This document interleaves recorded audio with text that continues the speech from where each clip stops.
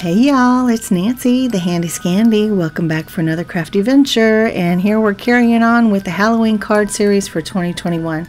And in this case, I made 4 little cards for ATCs. My sweet friend Ciara from Ciara T Designs and I decided that we would trade some ATCs. And while she's a bit more of a pro at this, I'm still very much learning this process. But she has held me true to the dimensions, so I took 2 5x7 pieces of watercolor card, and I am using my Distress Oxide sprays and my Distress Mica stains, and I am having so much fun. Like, I don't know what kept me from it. I was talking to Ciara about it, and I don't know if I was afraid. I don't know if I was uncertain. I don't know if it was the mess associated with the sprays. I don't know. But I'm all about some unpredictable art, right? I love the gel press. I love that kind of thing. I like the grungy, messy. So I don't know what kept me from this. I mean, I've dabbled with my sprays here and there through my stencils, especially with A Colorful Life and using the gel press and things like that. But I don't know. This was the first time where I actually saw projects, and not just the ATCs, but multiple projects through to completion with these backgrounds, and I am in love. I'm wondering, to be honest, now that I'm thinking about it and kind of processing it with y'all are my therapists right now, thank you very much. I'm wondering if it's because of the mica stains, because the Distress Oxides, obviously they're oxides, right? So they dry that kind of chalky finish, and it sometimes, at least for me, this is a girl who is extra and likes some blingy bling and some shine. I'm wondering if that chalkiness was just kind of, I don't want to say unfulfilling, because that's not the case, but just not what I was looking for, I guess, in the process. But once I got the mica stains and the mica sprays, because I have some sprays as well, have the antique bronze and the tarnished brass and the brushed pewter. So I have several now, but I think that shine of the mica is what did it for me. And I can tell you, I'm in love. And like all that ink right there, I didn't want to waste it. So I pulled out another piece of watercolor card and, yep, sopping it up. But it did get a little muddy, which I don't mind mud. I really don't mind mud. It actually kind of looks like a mocha, right? But I decided I wanted some more color. So here they come again. And I'm just going to let us watch my process, because extra. I'm extra, and I can't stop myself. I cannot help myself. I keep spraying and I keep layering. So we'll just watch for a minute. Oh, and just before we start watching, I just want to let you know, the ones that I keep just opening up like this and just kind of flicking it on, it's because those spray nozzles are a little bit clogged. But I'll fix that. That's not a problem. I just need to soak them a bit. But let's just watch my process. Y'all see how extra I am. I can't stop myself. Here we go.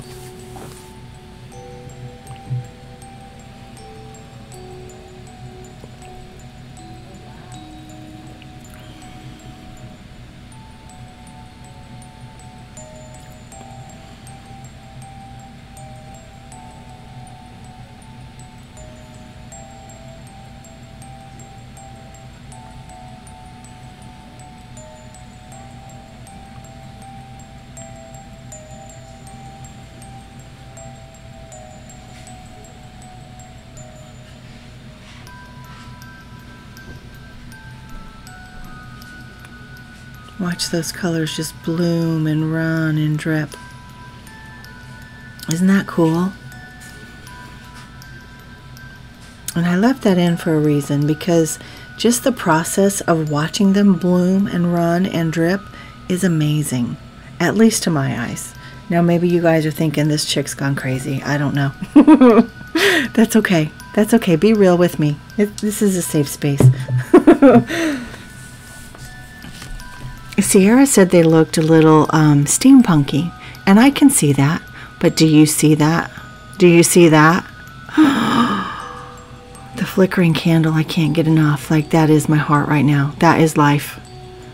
That yellow, I wish I don't know if you guys watched Tim Holtz's Christmas distress collection video today. I don't even know what to call it. But how he was saying that he wanted the juniper in 5-gallon buckets. I feel that way about the juniper as well. That's my favorite of the ones he released today for Christmas. But this flickering candle, oh my heart. Like, I can't get enough of it. I like them all, but the yellow, swoon worthy.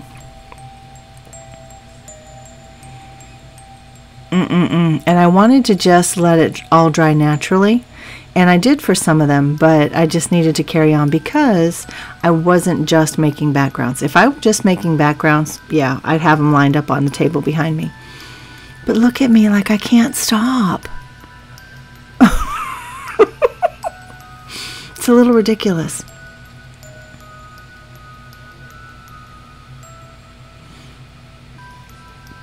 But again, look at that drippy, runny, blendy goodness. And remember, like Tim always says, wet on wet, they blend. Wet on dry, they layer. So I'm learning that. I'm very much a hands-on learner. I'm visual and I'm auditory, but I'm very much hands-on, which is called kinesthetic. So yeah, I got to get my hands in there. I got to learn by doing. I got to learn by failure. I got to learn by success. And there's a lot of learning in my life through failure. I will just put that out there. But here they are. And see, that's where Ciara was saying it's kind of steampunky, right? You see the kind of metally look. But I have to say, I got so excited, like I was just enamored and admiring them. This one's still wet. But I forgot to turn my camera back on, so I don't show you the process where I took that beautiful grungy argyle stencil and I run the crackle paste through it. And that's where the crackle paste is still drying. It's the Distress Texture Paste in Crackle, but I also use some Pasta Sculptura. I always have a hard time saying those things. But yeah, that's the one that I actually end up using for my backgrounds here. And so it's a 5x7 piece of card, and I cut it down into 4 pieces because, like I said, Ciara was holding me true to those dimensions now. She was not cutting me any slack. Beyond that, the creative process was all mine. So you can see that this background is a little bit different. The colors are more in the yellow, which of course was the flickering candle, and then some grays and blacks. And so if I can remember properly, it was Empty Tomb. I think there's some brushed pewter and some black soot, and that's how I got that color combo. And just stamped it up with black ink and my Raven embossing powder from Brutus Monroe. And this embossing powder here, it's just, I think it's called Wedding Sparkle, something like that. I've had this in my stash. It's another one that I've probably had about 20 years, but I wanted there to be some sparkle. So I'm just hitting that embossing, that's the Raven from Brutus Monroe. While it's already on my image, I just hit it with my heat tool so that it softens up a little bit, and then it kind of, I want to say absorbs, but that's not the right word, but it allows the other embossing powder just to stick. And then I hit it with my heat tool and melt it, and it gets just the slightest little bit of glitter, and I love it. So it adds just a little bit of glitter, a little bit of elegance to these otherwise very creepy images, right? These images are from All in Create, which I love me some All in Create. I will try to remember to list them downstairs, link them if at all possible, and they won't be affiliate links, but they're a lot of fun. They're kind of creepy, but they're also very pretty, and of course, depending on how you use them, you know, they can work for many different things. So I have 4 little backgrounds, right? I have 2 images. So that means cut, and here we go. Ooh! No, it didn't hurt this time. That was my plan all along. I like that they're like butted up right up against the edge, and it gives the impression that there's more, right? That it adds a little bit of mystery, like what was happening on the other side of that. Of course we see what was happening, but from a creative perspective, and you know, it just, when you see one card, you're like, ooh, what could have been there? What is that all about? What got cut off? What is this card not telling us? And I just think it's fun. Maybe that's me being extra again. I don't know. But here I am. I'm adhering both of my skulls down. I've got them popped up on some foam tape, and I'm cutting off these extra bits. But don't for a second think that those extra bits go to waste. Oh, no, no. I will add them. They will find a home in a new spot. You see that little drippy bit already found a home, right? And there are more, and now it's time to snip the butterfly as well. Snip! But it's okay, because it looks great. It looks great on this card. And I want to say that 3 of these cards already have homes. But if you are interested in trading in ATC with me, I still have one that needs a new home. If no one wants to trade, that's fine. It'll stay home with me. I love it. Not a worry at all. Excuse me. But yeah, if you'd like to trade in ATC, whether it's one of these or if you want to do something completely different, drop me a message downstairs. I am open.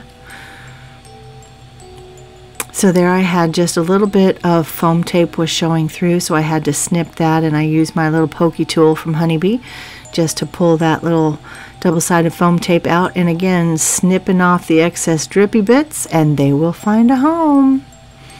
Right here is how I'm doing it. Put a little bit of glue on the back, slide it up under there, and it gets adhered directly down to the background, so there's added dimension again, right? And these drippy bits, excuse me, coming off the skull, again, just tell some more story, but you get to make up the story.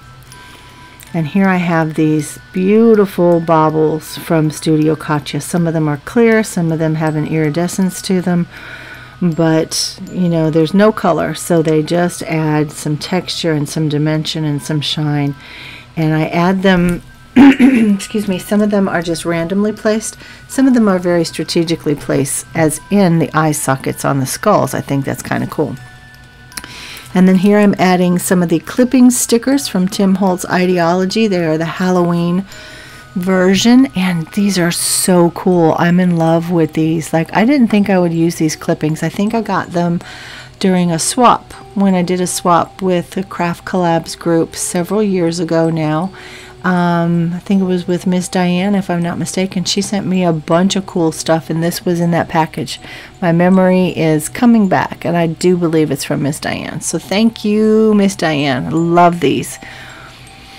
And so now I am just bringing in a white gel pen, adding some detail and some highlights, and I also come in with a black pen. I think it's my Le Pen. Yep, it sure is. Look, my Le Pen Permanente. It is a micron pen. I'm looking to see if it has the size. I don't see the size, but anyway, it's a very fine point. And I just add some detail with both of those, the black and the white. And here I just wanted you to be able to see up close, because so much of that detail is missed. I also used my Posca pens to add some splatter, and you can see the iridescence of that bauble from Studio Katya on the eye. And then again, I added it in some strategic places on the butterflies as well. And some of them, like I said, are iridescent. Some of them are clear, but they do pick up the background colors. You see that? And you can see the crackle, you can see the splatter, you can see the beautiful stencil from a Colorful Life Designs. You can see the stamping, because again, I use those stars from ACLD, or no, I'm sorry, from All in Create, and you can see the fun spider web there. That is from a Stampers Anonymous stamp set from Tim Holtz. And just all of that detail, I did not want it to be missed. Isn't that amazing? I love every bit of it. Every bit of it. The splatter, that beautiful ink stained background.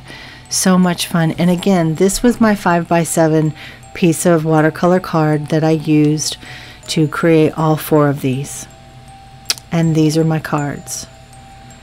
And even though for some it hurts to cut an image in half, it didn't this time. I thought it was so fun. Like, I could see the end product already in my head when I was starting this process. So Ciara of Ciara T Designs, thank you for swapping ATCs with me. I can't wait for them to arrive in the mail. I know it takes forever to get to and from Canada and the US, but thank you. And again, if anybody else wants to swap with me, you let me know. I am game. Y'all, this is Nancy, the Handy Scandy. This is another in my Halloween card series for 2021. If you like this video, give it a thumbs up if you would. If you're not already a member of my crafty tribe, go ahead and hit that subscribe button. And this is Nancy, the Handy Scandy. For now, I'm out. Thanks.